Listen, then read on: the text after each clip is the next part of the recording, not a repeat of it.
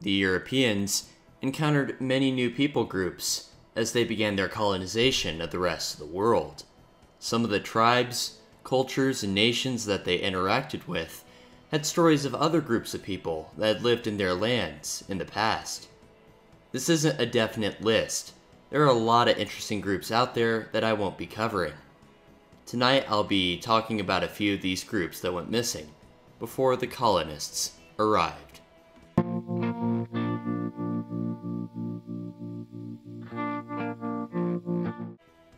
The Fremont peoples began to stop hunting and gathering and started farming around 2,000 years ago. They began to settle in central Utah near present-day Capitol Reef National Park and got their name from the river that flows through the park. Recent archaeological studies revealed that they lived throughout Colorado, Idaho, and Nevada at the height of their cultural power. They lived in simple rock shelters and dug pit houses. Multiple families lived together in these homes, forming small bands. These bands would often switch locations and move to their communities, resulting in distinctive groups that would go on to become Hopi, Zuni, and other tribes. The Fremont often hung out with the Pueblo group, who you might remember from the Utah iceberg video, with the Pueblans constructing homes on the cliffs, while the Fremont lived on the ground. They often painted pictographs, art painted on rock surfaces, and constructed petroglyphs, art carved into the rock. They often drew anthropomorphic beings that featured trapezoidal bodies and intricate jewelry, and made detailed faces in colorful clothing and put it on them. Everything from snakes, deer, and dogs, to sheep, birds, and lizards were drawn in this fashion. Abstract shapes and geometric designs were other things that the Fremont tribes enjoyed drawing. They constructed moccasins from deer hides, and used the dew claw of the animal as a kind of hobnailed boot, allowing them to gain traction on cliffs. The Fremont enjoyed their lifestyle and did quite well up until around 1300 AD. They abandoned their villages at around that time, for an unknown reason. Most likely, it was because new groups of migrants were beginning to come from the southwestern Great Basin area, and the Fremont disappeared. Their fate remains unknown, but it's assumed that they were assimilated or driven off by these newcomers.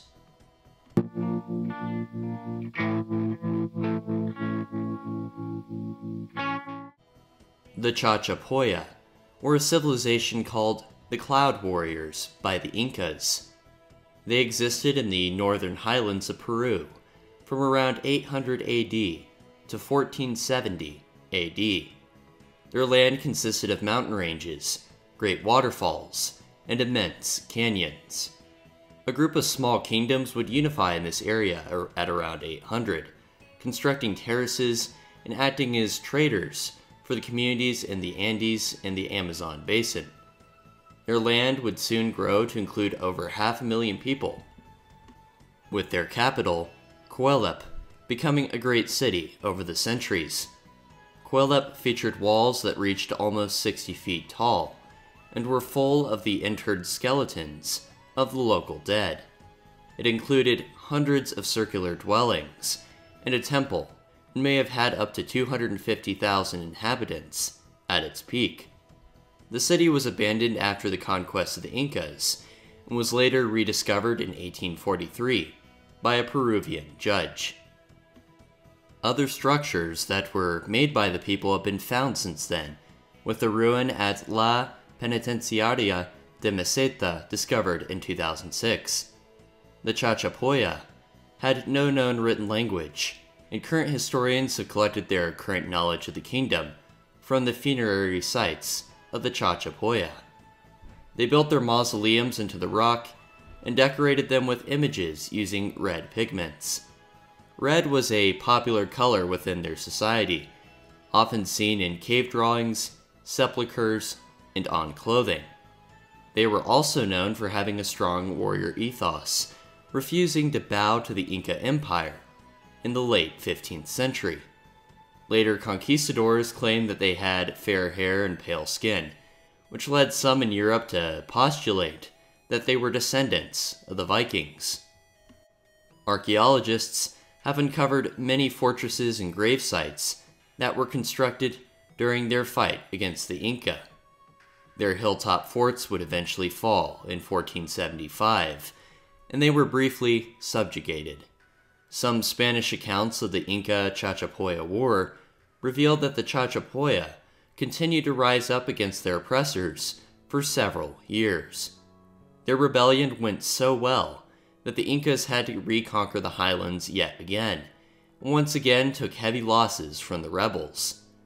A few members of this group would actually survive to see the coming of the conquistadors, but were allegedly annihilated soon after the fall of the Inca from disease and conflict. However, recent genetic tests of some tribes living in northern Ecuador revealed traces of the same DNA taken from Chachapoya bodies. Some were able to escape the coming of the Spanish.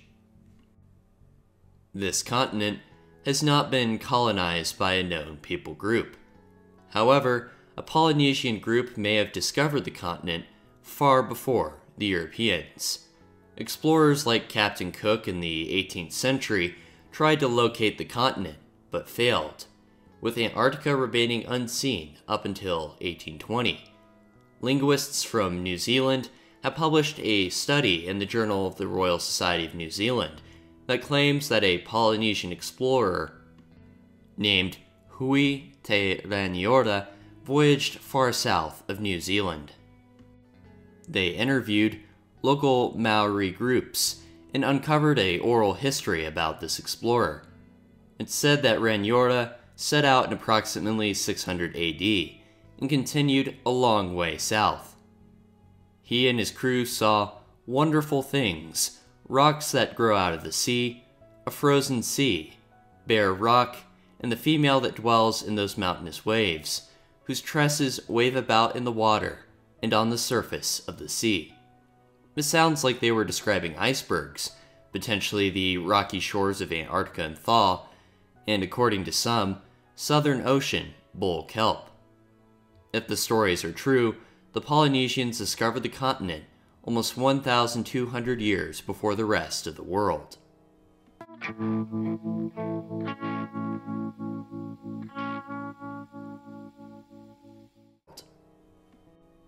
The Champa Kingdom existed in Central and South Vietnam and extended to Laos and Cambodia at the peak of its power.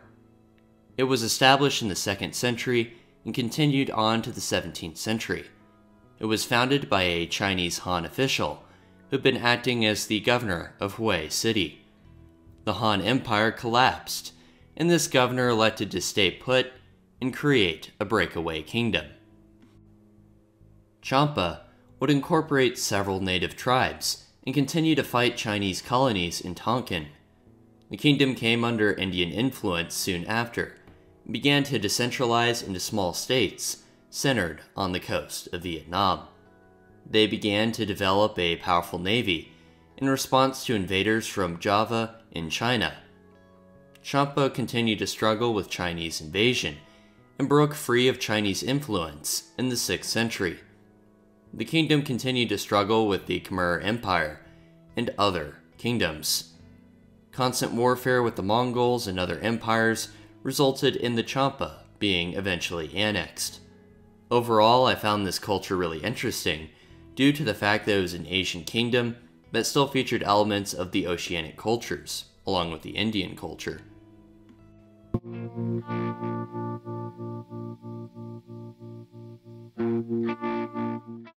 A civilization once inhabited the reaches of the Saharan Desert in southern Libya. The Garamantes were a tribal people that moved into a region of the desert called the Fezzan. It's estimated that they arrived at around 1000 BC. The Greek historian Herodotus wrote about them in his histories in the 5th century BC. He said that they were a great nation, known for their date farming and breeding of cattle. He also said that they used 4-horse chariots to hunt the cave-dwelling tribes that lived to the southeast of their kingdom. The Roman historian Tacitus noted that they often raided Roman coastal settlements, and military records have shown that the Romans sometimes crossed into Garamantes territory to take revenge. The capital of their kingdom was called Garama, and was uncovered by archaeologists in the 1960s. It is estimated to have had a population of around 6,000. Further excavations reveal that the Garamantes had 8 other major cities, and around 20 other smaller settlements. The elites built their houses out of stone, and the common people constructed theirs out of mud brick. These homes had dedicated wells and hearths, and functioned as both businesses and homes. Their capital contained a bathhouse, along with several large government buildings and places of worship. They entered into a trade agreement with Rome, and their caravans transferred goods from other Saharan kingdoms to the Roman African provinces. Metalworking and textile production facilities have been uncovered. Evidence has been found that they mined in the Tibesti Mountains. Their writing was closely related to Egyptian hieroglyphics, and they possessed their own common language. The Garamantes also had a large irrigation system, and tapped into aquifers to grow produce. The kingdom would last for almost 1,600 years, falling sometime in the late 7th century, due to the Sahara worsening and becoming more difficult to live in. While this kingdom was a neighbor to the Romans, I thought I'd include it due to the fact that European explorers only came across traces of it, and for the fact that it was pretty obscure. Alright, that is it for tonight. Thank you so much for watching. I'll see you in the next video. If you enjoyed this, definitely check out the other videos on this channel and consider subscribing. Take care.